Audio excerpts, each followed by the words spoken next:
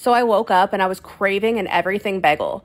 I didn't have any at home, but I opened my fridge and saw a can of biscuit dough, and I thought, I can make this work. Pop open the biscuits, lay them out, and flatten them with a rolling pin.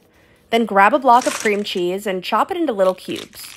You're going to put a cube of cream cheese in the center of each biscuit, then seal the edges and roll them into little balls. Now whip up a quick egg wash and brush it over the top of each one, and then top them with some open sesame seasoning. Now they're going in the air fryer at 325 for about 5 minutes, then give them a flip and cook them for another 3 to 4 minutes until they're golden brown on both sides. Now you've got creamy, delicious stuffed bagel bites, and oh my gosh, they are so good.